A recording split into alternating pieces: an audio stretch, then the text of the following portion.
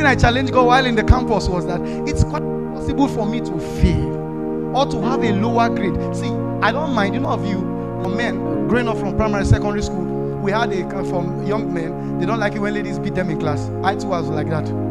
But from tertiary level, a Muslim in class, it was a vow. That's why I say challenge yourself. How will it happen? What is now the function of this Holy Ghost called the Spirit of truth? You settle too much for less.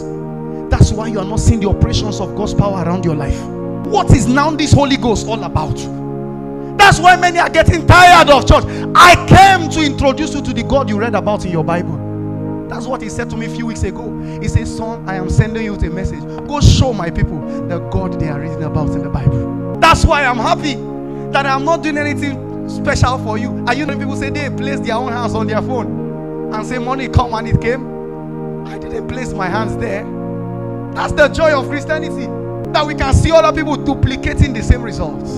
People will respect us when they see the operations of God. The Bible says when they saw the death of Ananias and Sapphira, fear came on the people. They will respect our God. The church will be feared again. Learn to bring the super upon your natural.